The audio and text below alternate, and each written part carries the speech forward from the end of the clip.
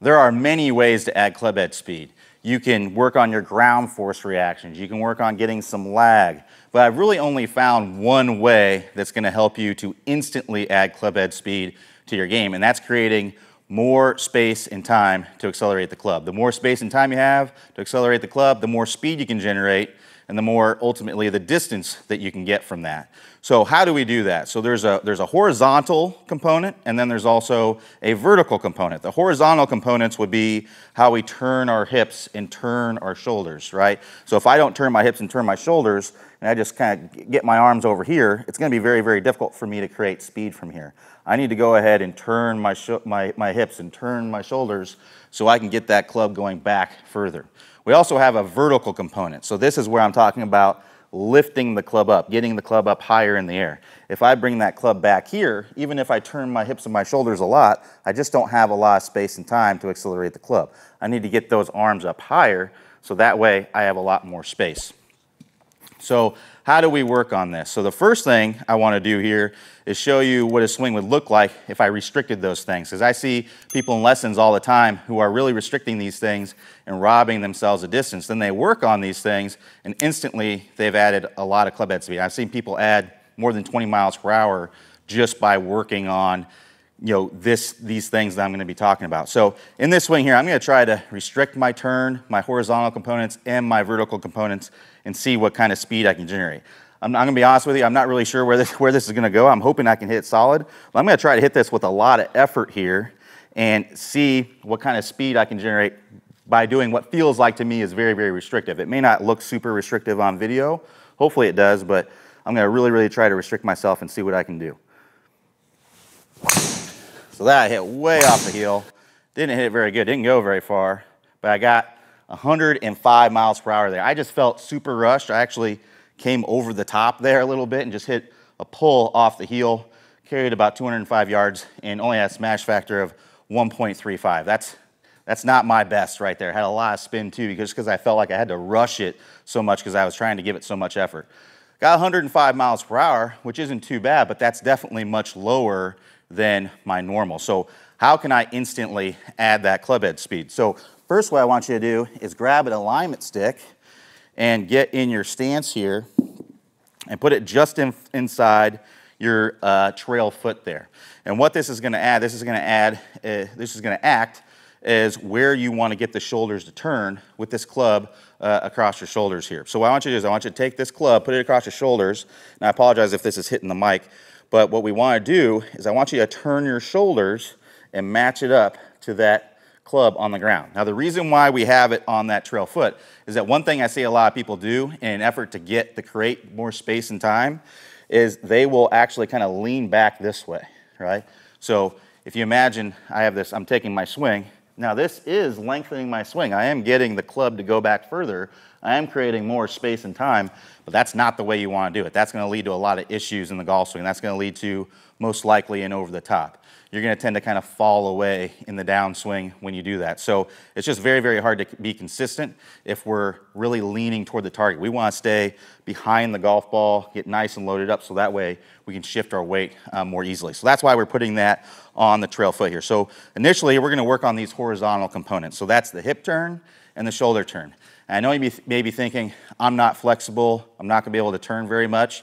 Well, I'm not flexible either. I'm actually very, very unflexible in my lower body. I'm working on it right now to hopefully get some freed up.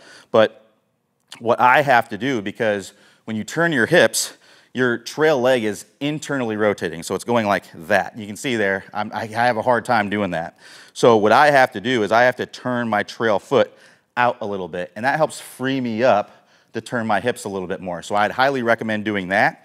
One other thing I'd recommend doing is letting this heel, this lead heel, come off the ground. It's completely fine to do that. I know a lot of you may have been told, hey, keep your feet on the ground, but that's a total myth. Look at players like Jack Nicklaus, Bubba Watson. There's lots of players out there who lift that heel off the ground. I've seen Tiger do it sometimes. So go ahead and let that heel come off the ground. That can help free up the hips. If you keep that heel on the ground, it can act as an anchor for your hips and not allow those to free up.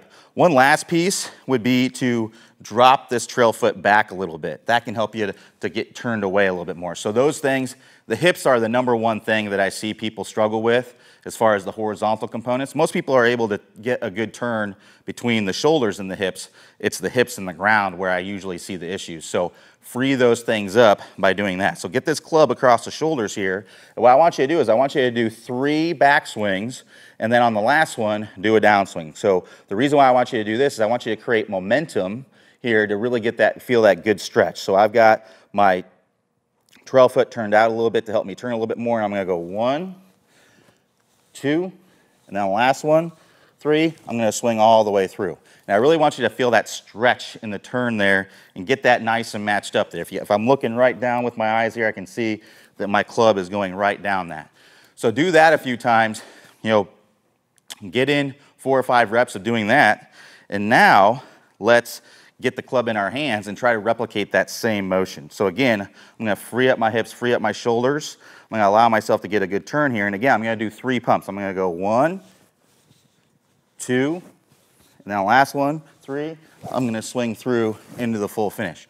And you can feel there how much time you're gonna have to accelerate the club. It's gonna feel like you're creating more effortless speed when you do that. So get in a few more reps with that, and then let's move on to the vertical component. So the vertical component is getting those arms up in the air. So when we're getting the hands raising up, that's essentially like doing a touchdown signal, like a football referee doing a touchdown signal. That's essentially what's happening. We're just lifting the arms straight up. So what I want you to do again is add this feeling in with the last one. We were getting the big turn and matching your shoulders up. Let's also feel like we're getting that touchdown feeling, like we're lifting the club. We're taking this club up an elevator shaft. That's what we want to feel like is happening. So I'm going to implement that same thing and go nice and slow at first. If you're someone who swings very, very flat right now, this is probably going to feel really weird. So go nice and slow at first, and then build up the speed from there. So again, I'm going to do three pumps here, and on the last one, I'm going to swing through, and I'm going to feel big shoulder turn and doing a touchdown signal, feeling that club go basically straight up in the air. So if you watch me here, I'm going to go 1, 2, and then 3 on the last one. I'm going to swing all the way through. So you can see I went nice and slow there. Build up the speed, build up to much, much faster speed. So now let me take a swing here after I've worked on getting that good stretch, freeing up my hips, freeing up my shoulders, getting those arms to go up higher. And let's see if I can get some nice club head speed boost here from working on those. I can get my tee in the ground here. All right, so let me move this out of the way.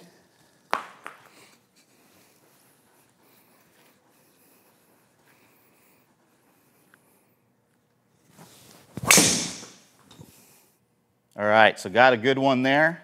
Definitely a big club head speed boost there. Almost 10 miles per hour extra club head speed there, just from feeling more turn of the shoulders and more turns of the hips and more vertical lift of the club. All right, so now that you have this newfound speed, now you need to learn how to be able to control it much better. With great power comes great responsibility, right? So the best way to do that is to get this club shallowing in the start of the downswing and also get that club face squaring up sooner in the start of the downswing. The sooner you can do that, the better, because that allows you to get this club in the slot and then turn through the golf ball as hard as you possibly can. You know that face is going to be square.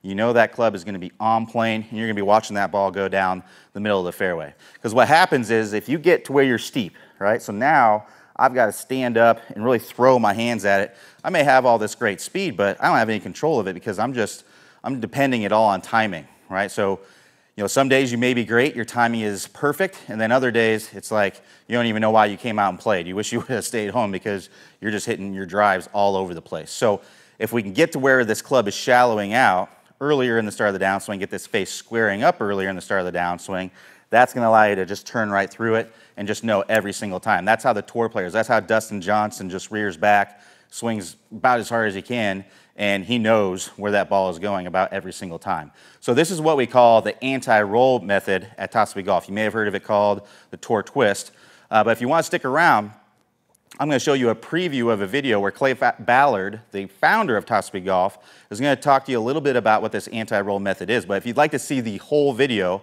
all you have to do is click the iCard that's going to pop up on your screen, or you can click the link below in the description. Play well. Here's the bottom line.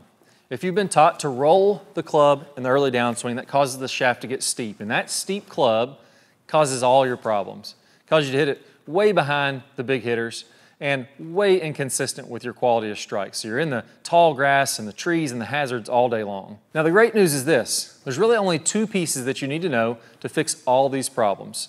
The first one is we need to learn the proper way to square up the club face. Instead of rolling the forearms and getting steep, there's another way that the pros do this. Once you learn this right way to square up the club face, then you can shallow out from the inside and everything starts to fit together. Now I'm going to teach you this right now in what I call the anti-roll method.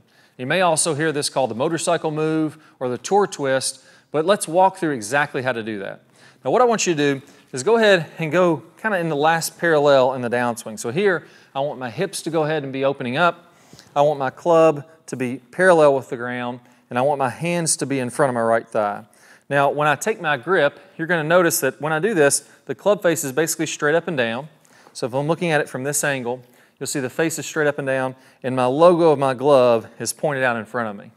Now from there,